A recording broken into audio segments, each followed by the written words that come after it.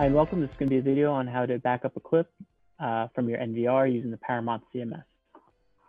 Okay, so first thing you're going to do is open up your Paramont CMS program. You're going to log in, and you'll be on the home screen.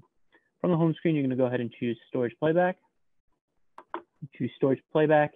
Now, the first thing that you're going to do is when you're trying to back up from an NVR, by default, the settings here are going to pull up for a backup on a PC or something like that. So the first thing that you're going to do is switch this from storage server to hard drive. Now that's going to make it accessible, so that way you can open up your NVR.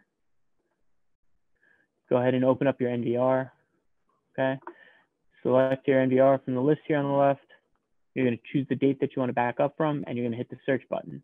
After hitting the search button, you're going to notice the timeline light up with your recording. You'll see your pictures here with your recording. You're going to move the timeline to the start time of your clip that you want to back up. You're going to hit the pair of scissors here on the left. It's going to be your backup start time.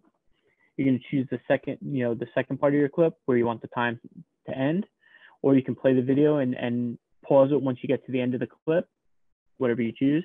And you're going to hit the second set of scissors. That's going to be your backup end time.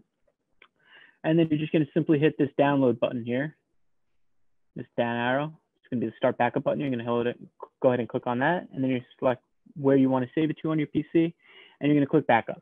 And it's really that simple. Okay. So if you have any other questions about the Paramount series, please check out some of our other videos. You can find them on our YouTube channel or on our website. And we thank you for your time.